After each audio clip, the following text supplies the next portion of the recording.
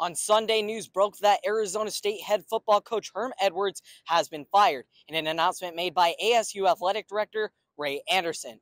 The firing of Edwards comes following ASU's upset loss to Eastern Michigan on Saturday in combination with ongoing NCAA investigations. According to ESPN college football senior writer Pete Thamel, running back coach Sean Aguanu will replace Edwards as the Sun Devils' interim head coach.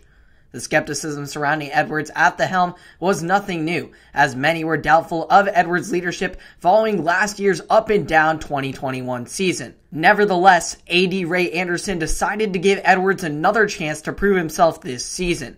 Yet after a 1-2 start, Anderson said enough is enough and has decided to mutually part ways with Edwards. In a statement, Anderson said, quote, "We have made the decision to make a change in the leadership of our football program effective immediately. By mutual agreement, Coach Edwards and I have determined that he will relinquish his duties as our head coach.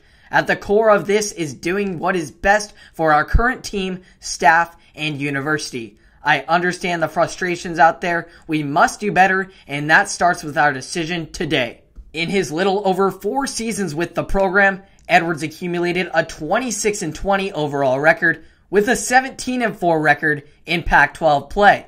He led the Sun Devils to 3 bowl game appearances, with his lone win in such games coming in the 2019 Sun Bowl against Florida State. In an offseason in which the Sun Devils lost 5 assistant coaches and several players to both the NFL draft and the transfer portal, the road only gets more difficult from here, as the Sun Devils will now have to adjust to a new head coach heading into a challenging Pac-12 schedule, starting with the defending Pac-12 champion Utah Utes, followed by number 7 USC and number 13 Washington. From Tempe, Blake Neiman, Cronkite Sports.